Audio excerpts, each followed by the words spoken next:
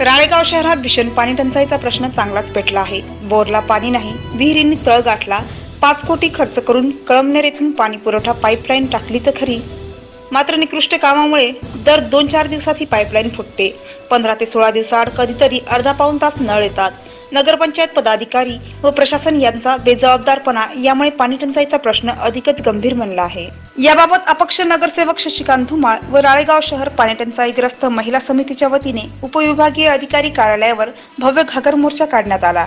मुंडन करून पाणी पुरवठा योजनेची अंत्ययात्रा काढण्यात आली। शेकडो महिला पुरुष यात सहभागी झाले। वारा बायपास ते पाणी टाकी पर्यंतची पाईपलाईन सिमेंट रोड खाली दबली आहे, ती दुरुस्त करण्यात यावी। निकृष्ट पाईपलाईनची चौकशी करून दोषींवर कारवाई करण्यात यावी।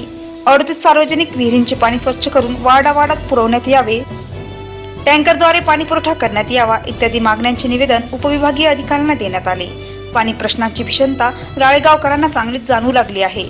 यामुळे या मोर्चात भर उन्हात शेकडो महिला पुरुष सहभागी झाले। घागरी फोडून नगरपंचायतच्या तुगलकी कारभाराचा निषेध करण्यात आला। दरम्यान आमदार डॉक्टर अशोक उईके यांनीही आज राळेगाव शहरातील पाणी टंचाईबाबत तातडीची बैठक घेऊन अधिकाऱ्यांना निर्देश दिले आहेत। महावाईसाठी अक्षय काळे, राळेगाव।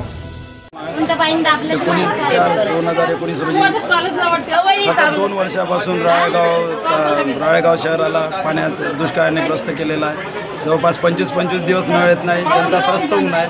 तरी या त्रासाला कंटाळून सर्व महिला जनतेने SDO ऑफिसवर जंगी मोर्चा नेला।